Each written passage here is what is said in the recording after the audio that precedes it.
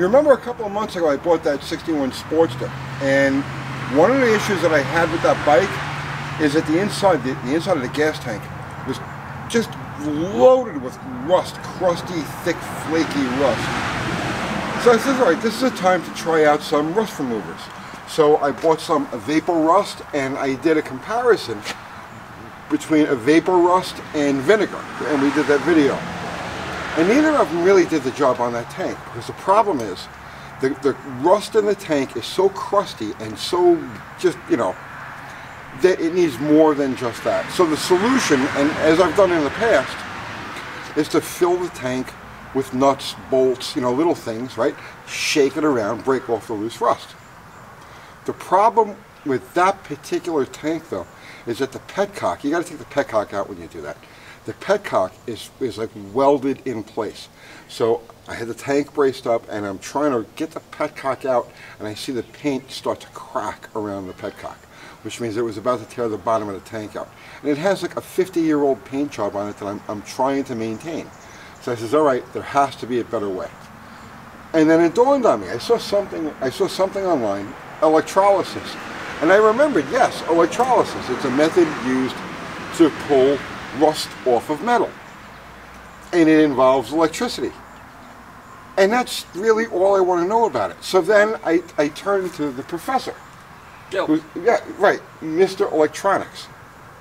And I says, can you come up with an electrolysis system for us that we could use here at the shop, so that when we get stuff like, you know, that tank, and I'm thinking we hang this down into the tank, and I'm getting ahead of myself. Yeah. Getting ahead of myself. So he says, can you come up with a system that we can use here at the shop? He says, yeah, no problem. He says, can you explain it? Because I can't explain it. And usually when he starts talking, it's like a series of squeaks and clicks. You know, it happens really fast like that. But I said, can you slow it down so that the average person, the average human, can understand exactly what's going on here? And you said, sure. Sure? Yeah. So here's our experiment. I picked up this absurdly overpriced tub over at Home Depot yesterday. And we have this rusty, crusty Chrysler water pump housing. And this is going to be our first experiment with this. So explain what's going on. Okay. So the whole basic premise behind electrolysis is you're just doing the reverse of the reaction that rust actually does to iron, metal, whatever. To do that, you need a water bath and a chemical electrolyte, which that's what this stuff is. The recommended stuff to use is sodium carbonate, which is not sodium bicarbonate, it's not baking soda, it's washing soda. You can bake baking soda and turn it into washing soda, then it will just be baked soda, but it'll work. But this also improves swimmer comfort. Yes. So this was like $12 and there's 6 pounds of it, so it should be enough for us to do that block behind us too. The tub isn't big enough. The tub's not big enough. We'd have to get like a tote. All right. Well, if this works, I'll go get a barrel. Sure. So, all right. The basic idea is just that you've got electricity has to flow from one part to another. It will, you know, break the rust off and actually take it from the rusty part here and deposit it on this piece of leaf spring that we welded a bolt to, and we're turning this into our sacrificial anode. So sacrificial anode. Yes. Explain that. Basically, this thing is going to collect all of the rust that's coming off of this, and as the electricity flows through the bath. So this is going to be positively charged. Okay. The reaction that you get with this stuff basically ends up, you end up with negatively charged and positively charged ions in the water. As it's chemistry. There's science happening. This is future science, right? Yeah. But basically, this is going to be charged one direction. That's going to be charged a different direction. We know that electricity flows from positive to negative. In this case, you're actually going the opposite direction. So this is going to be negative, that's going to be positive, because you're taking the negative ions that are going to be in the bath, are going to suck this stuff off and deposit it onto there. That's the basic gist of it. I tried to read a white paper, but I got confused. How does it know when to stop at just the rust? You're not going to end up with anything beyond just bare metal. Okay, so it won't eventually disintegrate the part. It should not. I can't imagine how long you'd have to leave it for that to happen, but you wouldn't want to pay the electric bill. So. Okay. Yeah. All right, and why do we have 3 wires on here instead of just 1? I stripped this out of an electrical extension cord, and the end was bad, so I decided to use it for this. But why are there 3 instead of 1? More current, more better. Okay, just to make it more better. It's no specific reason. Not really any specific reason. The only thing you might have to worry about is this is copper wire. It might actually end up disintegrating a little bit in the bath because of the reaction, but we'll see. So. Well, yeah, it's an experiment. Yeah. We experiment here so they don't have to. Yes. But when went in his basement. Yeah. Dug out this. Stole my dad's battery charger that doesn't turn off. Yeah, as soon as you plug it in, it's on. So we got to set this bath up and let her start cooking. This will burn your house down. All right, now specifically on the battery charger. Yeah, you have to use a dumb battery charger. Yeah. You can't use a float charger or any of those things that have any kind of circuitry built in, because it'll think that it's shorted out and it'll just shut itself off. Okay, stupidest battery charger you can get is the best battery charger. You just want a dumb one. You want like a slow charge? Slow charge, 2 amps, 12 volts, 6 volts. You can run a little bit more amperage if you want, but you don't matter. So what time is it right now? 5:15. It is 5:26 on the dot. I'm a little off. All right, so we're going to call it 5:30. So we're going to drop the stuff here. Yeah. In at 5:30, and we'll check it again. Hour, 2. Okay, we'll check it. We'll check it every hour. Okay. Okay. And we'll see what it looks like. Sounds good. Okay. So, go ahead. Set this down. All right. So, bath. Oh, come back. I'll just leave that one like that so it doesn't. This is not exactly the most. There we go. So the thing is, you actually want this a little bit close to the anode, because the closer it is, the better it's going to flow. So, stuck. And then this thing will eventually need to be flipped over, because you're going to end up getting more rust removed on one side of it than the other, because the one side that's going to have the least resistance is where it's going to come from. Okay, interesting. So, now, did we say what the mixture is, the solution? this is just sodium carbonate. No, we did that. What's the ratio? It's about 1 tablespoon per gallon. 1 tablespoon per gallon. That was what I found on the farmer forums. So, okay. yeah, there's a couple other compounds you can use instead of this stuff. Some guys recommend using trisodium phosphate, which is TSP. It's like deck cleaner. Okay. I haven't tried that. I couldn't find any. I wanted to try some so we could do it, but we got this because it was available. So. Right. Now, one other question. We're doing this outside. Yes. Because I said to you, it says you set it up however it's going to be set up. Well, why are we set up outside? We're setting it up outside because this reaction is going to create hydrogen gas bubbles. Boom. And that, yeah. Okay. Tiny Hindenburg. Don't burn your house down. Yep. Do it outdoors. Don't do it in your garage. So. Does your dad know you stole his battery charger? He'll find out by the time he sees this. Okay. So. All right. So, negative went to the part here. Yep. Positive is going to this. And as soon as we plug this sucker in, we are on manual 12 volt, 2 amp. We should see bubbles here. Let the experiment begin. Throw the switch, Igor. All right. Well, that's it, I guess. It's done. It's perfect.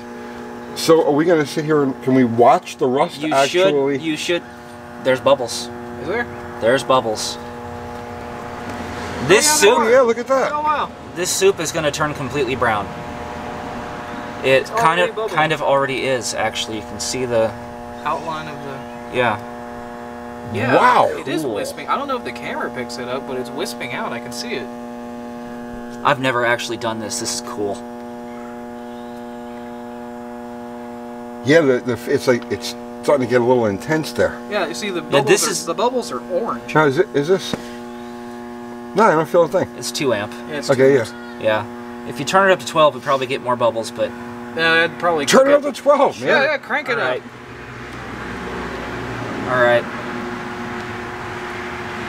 Oh, is it on jump start or slow charge? It's on slow charge. It's on manual. Oh, put it on jump start. No. Well, what's the worst that could happen? Yeah, put it on jump start. See what happens. It might blow one of these things. We'll see. I mean, you want to try it? Yeah, sure, why not? Okay.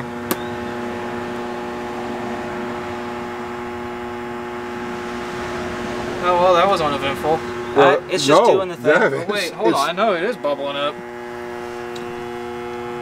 You can already see the color of the leaf spring turning. You see the side of it? I'm gonna pull this bug out of here. I felt bad for the thing. It's getting cooked. Okay. Yeah, you see what's happening with the leaf spring here? All of the crust is getting attracted to the spring. Oh yeah, look at this.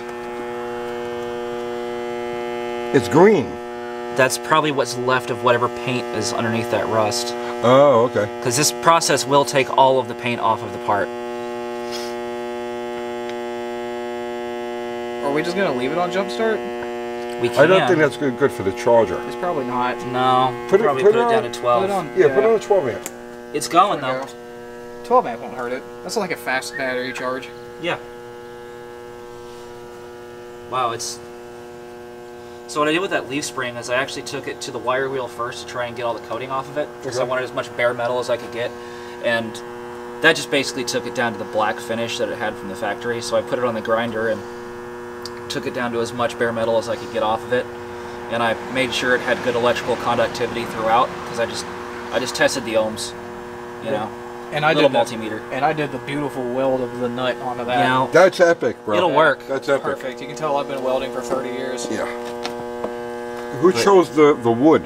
Oh, that was just That sitting was over there. just laying around somewhere. This is actually something that I made for the truck. Oh, yeah. Because I was going to extendo this Tinto here. Ah, Yeah, it's going to be a tent. it's so industrious. It happens when you're bored. Yeah, this happens when we're... I imagine a guy like you, everything in life is kind of boring. A lot of it. Are Yeah. you saying I'm boring, John? No, you're exciting sometimes. Yeah, we've been through a lot, Yeah. unfortunately. Yeah, no, we're getting bubbles. We're getting see. Yeah, there's definitely action happening around it. I mean, it's nothing spectacular, but it's... No. But you can see what's happening to the spring here. I can see that green you were talking about. I can pull it up a little bit. Oh, Look wow. at that. Wow. That's, what, 3 minutes? About, yeah. Yes. Don't let them touch. You'll have a bad time. Guys, it looks like if this works the way it's supposed to work, it looks like we found the ultimate form of rust removal. So we Yeah. just check it later? Just let her roll for... We're gonna let it Yeah. roll and check it back at 6:30. Okay. Yeah. All right. All right. Let's fast forward into the future. Do the Wayne's World thing. Anyway. Okay, it's been half an hour, and you can see that this is really starting to turn murky. The bubbles are coming off the housing like crazy, and you're going to test something?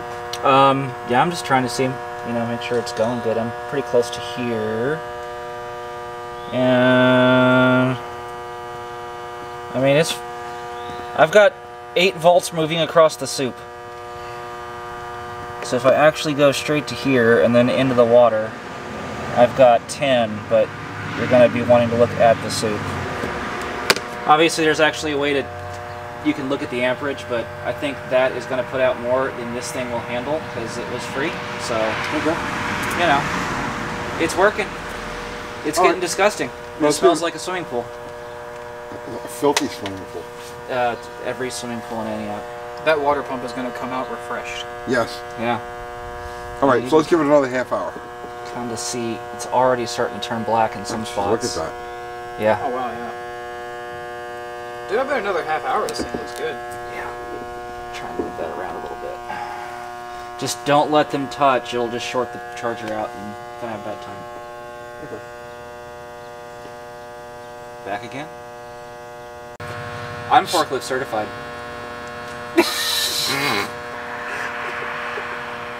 Okay. So we're doing this outside because of the hydrogen gas that's created during this process. But just to put everybody's mind at ease, it's not so much hydrogen gas that you got to freak out.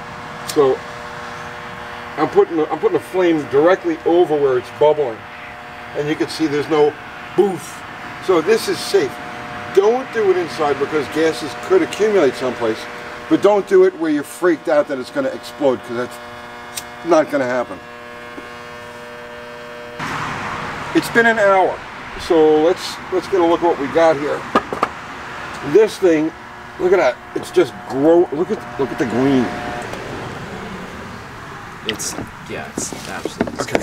So let's see what we got here. Oh, wow. Okay, that's amazing. That's amazing. So there's. It didn't even like leave a residue. No, it's just. Now, basically, when this thing is done, it'll just be black. Yeah, there's some. Look, There's some. that's all. That's after just an hour, and this thing had some heavy rust on it. You can definitely see that the side closest to the anode was getting better treatment, though, because that side's still basically the way it looked. Here, look at it's got a mud rust. Rust mud. Yeah. That's amazing after an hour. Look at this right here. It's like brand new metal. Will this paint wipe off? No, not quite. Not quite there yet. But that's all. That's after just an hour. Yeah. All right, let's let this thing cook. Let's flip it around the other way. Get it off opposite side. That's why these leads are long. And don't plug me in yet. I want to make sure we're real close, but not quite touching. Okay. Good. Don't disturb. Her back on. Let her keep cooking. All right, so I will show you the actual finished product here when we do the next update on Slag Hammer this week. I'll show you the finished product. But that, as far as I'm concerned, that's a game changer. Yeah. That is the most amazing thing. When I think of all of like the wire wheel pieces I've had to pick out of my face and eyeballs over the years, that's a game changer. If you've got an hour, yeah. And well, it's going to take more than an hour. You can just let it roll while you're going to lunch, man. Yeah. Or just park it while you go to sleep. Yeah. Let it do its thing overnight. Yeah. Yeah, you can see we just dropped it back in there. It's cooking a good now. That's just amazing. Let's do it even more. Yep. It'll just keep going until it runs out. But like, the good thing is there's no weirdness happening here. It's just a metal part. Right. So now, like, you were saying, right? Yeah. That there are certain metals that you can't put in here. What I was reading is basically don't mix metals at all. Like, obviously brass isn't really going to rust. You're not going to have an issue like that with aluminum because the actual, like, the aluminum naturally creates an oxide layer. That's what the finish is. Like, it's supposed to do that. Don't let things be mixed in here. And also do not use stainless as your sacrificial anode. Why? Because chemical off-gassing that's really bad for you can happen. Okay. So, safety first. All right, so no stainless. Yeah, and just use bare metal. If you have any aluminum, brass, copper parts that are attached to the metal that you're looking, the iron or the steel that you're looking to get the rust off of, make sure that those pieces are off, or they'll. I don't know what'll happen, but they say don't mix them. They say don't mix, and whatever they say is good enough for me. I mean, this is working really good, so I wouldn't want to screw it up. That's amazing. Look at the soup. It's still just, yeah. And I wonder how many times you can reuse this mixture. I don't know. You could probably keep going until you eventually just end up with that sludge at the bottom. Well, I have another housing that I'll throw in here. Yeah. This one is done. Yeah, we'll do the other one when this is finished. Yeah. Well, that's it, guys. I hope you got something out of that. That is amazing. The total cost to do this, now aside from the absurdly expensive Home Depot plastic tub, was, what, probably 50 cents? I mean, the whole thing was 14 bucks, 12, 14 bucks, and I used like maybe a cup. Yeah. And they're 6 pounds. So, just a few cents worth of this stuff, water, a battery charger, some wires, and a sacrificial anode. Just crap you got laying around. That's awesome. I hope you got something out of that. And like I said, I'll show you this housing on the next Slag Hammer update. Oh, and you're going to do on your channel. Yeah. Yeah. So I'm going to take that 60, your Sportster tank, the 61 tank. Right.